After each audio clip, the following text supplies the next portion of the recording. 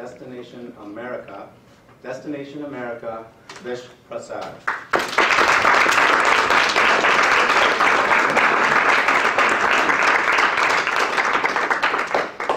As I came of age, my mom decided to get me arranged marriage. She came up to me and said, "Oh Monu, you're getting so old. I have to find you a nice wife." What? I don't even allow my mom to pick my clothes. When she does, and I wear them, they're too huge for me. I tell mom, "Mom, this is too huge for me." "Don't worry, Monu, you will grow into it." How can I let her pick my wife? So to escape from this draconian tradition of arranged marriages, I decided to flee the country. I took a globe, I spun it around, and I stuck my finger. Where do I hit? Rochester, New York. I do some research. I can go there and do my master's at RIT, and it's the third biggest city in New York. Nothing can go wrong with that. So I pack my bags, get my air ticket, I'm headed to the airport, and my family comes to drop me. And there are 100 people.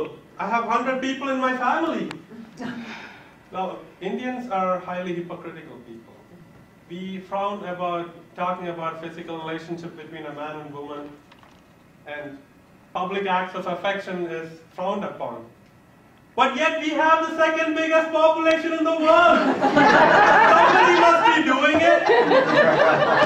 I thought I should look up what the American culture is all about. So I knew that this wouldn't work. This is what I used to wear in India. So I thought I'll get a jacket.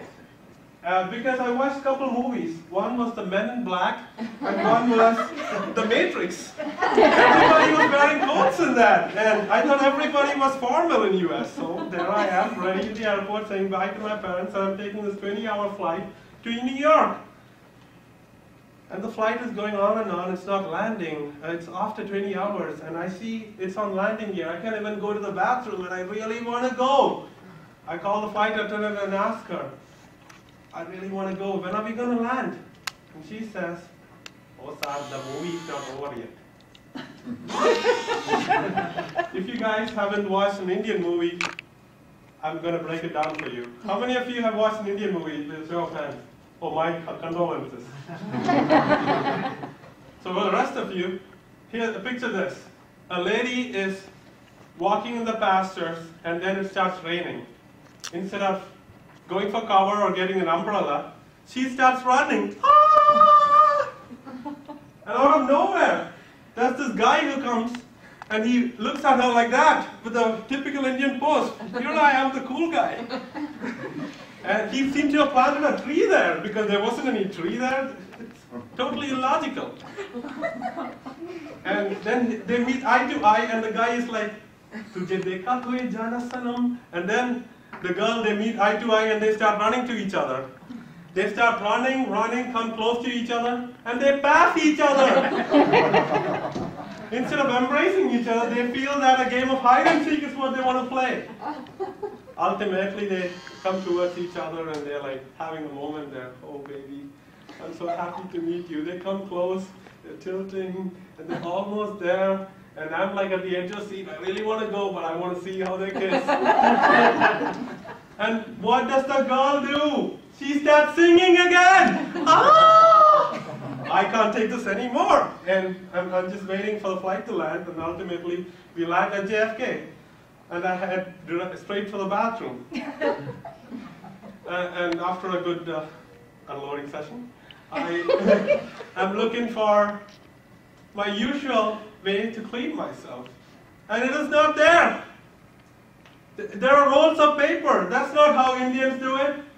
We need water and soap, and we clean ourselves that way. What can a roll of paper do? I thought I knew everything about America.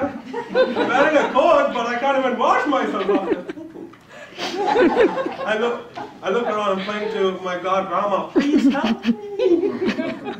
And there I find a bottle of water. Wow, I'm going to use this. No, I'm not going to tell anyone, but I'm going to use, it was bigger than this, I'm sorry. And so I use that, and I come out, But then I realized how important a bottle of water is, so I went directly to the counter to get another bottle of distilled water. And Indians are pretty cheapskates because we come where things are pretty cheap in the country, and when we convert, it's very expensive here. So over the counter, I asked for a bottle of water, and the lady says it's $4. For $4, I can get a whole truckload of distilled water in India. So I'm like, I take $3.50, and like, there you go. Oh, what about 50 cents? You can keep it. No, I mean, you owe me 50 cents. I owe you, you owe me. Not the same. I had to pay another 50 cents to get that water. But then I head directly to immigration, and the guy there, he looks at my passport, he reads, I can't even pronounce your name. What's your name? I'm like, it's Vishwanath. What? It's okay, sir, you can call me Vish. And there I was christened the American name Vish. And Vishwanath means leader of the world.